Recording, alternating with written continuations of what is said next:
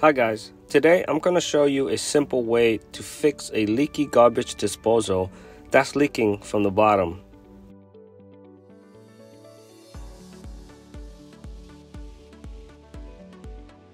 Remember to unplug the disposal from the power. After that, we can now disconnect the dishwasher hose and the P-trap nut.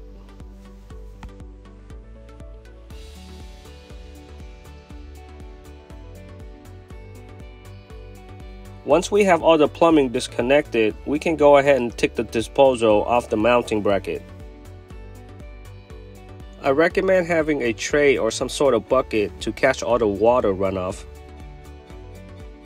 Use a 5mm screw to remove 4 of the screws that holds the top cover and remove the top cover.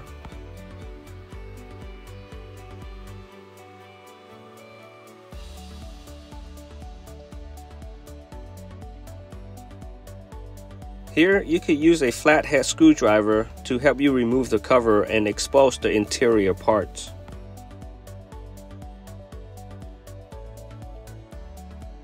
Now you can see the top plate with the blades and the bottom plate that can get corroded over time. But before we can fix the crack, I recommend using a wire brush to clean the rust off and make sure there are not any more cracks anywhere else.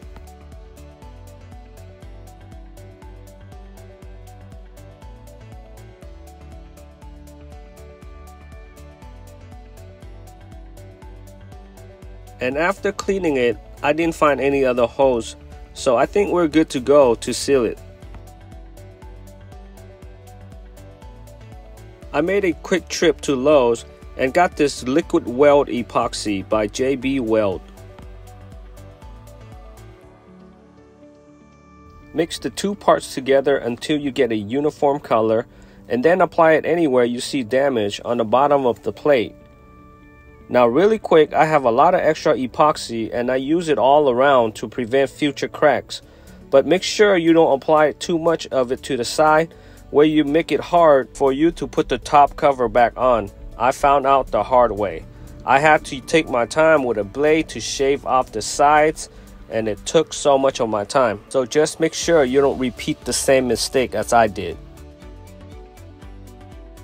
Now it's time to remount the disposer. Make sure the 3 mounting tabs gets mounted over the 3 mounting rims on the mounting assembly.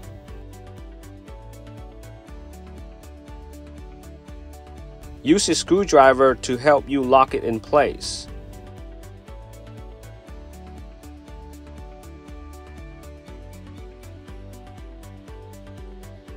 Now, all we have to do is retighten all the plumbing and the dishwasher hose and tighten the hose clamp.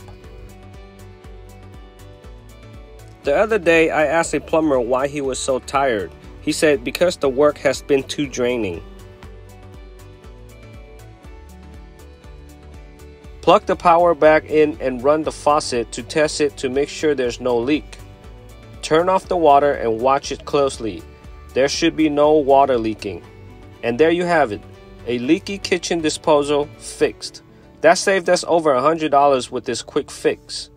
If you found this video helpful, hit the like and subscribe button for future videos. Thanks for watching and see you next time.